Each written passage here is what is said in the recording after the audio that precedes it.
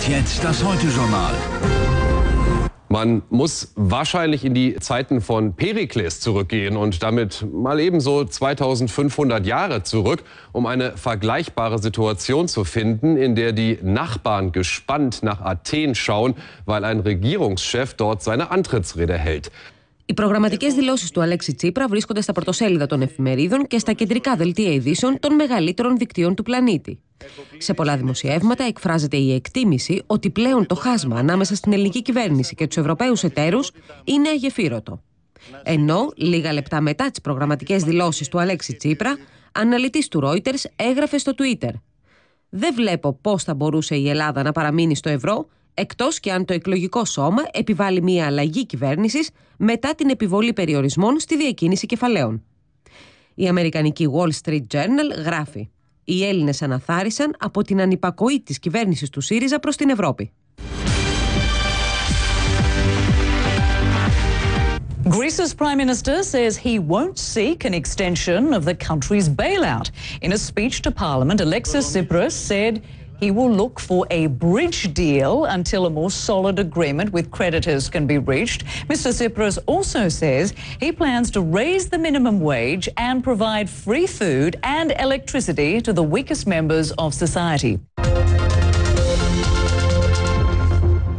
Hello, good to have you with us. This is World Business Report. I'm Sally Bundock. In his first big speech before Parliament, the Greek Prime Minister Alexis Tsipras has said he will raise the minimum wage and rehire public servants who were laid off as part of the previous government's austerity measures. Την ίδια ώρα, οι Financial Times γράφουν ότι μια παρατεταμένη διαμάχη μεταξύ Ευρωζώνης και Ελλάδας θα έχει επιπτώσεις στην παγκόσμια οικονομία και προσθέτουν ότι η κυβέρνηση Ομπάμα πιέζει τους Ευρωπαίους ηγέτες να συμβιβαστούν περισσότερο με την Αθήνα. Ο Τσίπρας λέει ότι το ευρωπαϊκό πρόγραμμα διάσωσης απέτυχε, γράφει το γερμανικό περιοδικό Spiegel, ενώ η Welt υποστηρίζει ότι ο Έλληνας πρωθυπουργός υποσχέθηκε και πάλι το αδύνατο. Αναλυτής του βρετανικού δικτύου Sky υποστηρίζει ότι η Ελλάδα είναι αδύνατο να αποπληρώσει το χρέος της. What about the feckless bankers that lent them all this money? So much so that the Greeks have no possible way of paying it back. And let's face it, when this money was lent, it's lent on what's called the bond market. They all know it's risky. They're going to leave the EU, aren't they? They're probably going to have to leave the euro.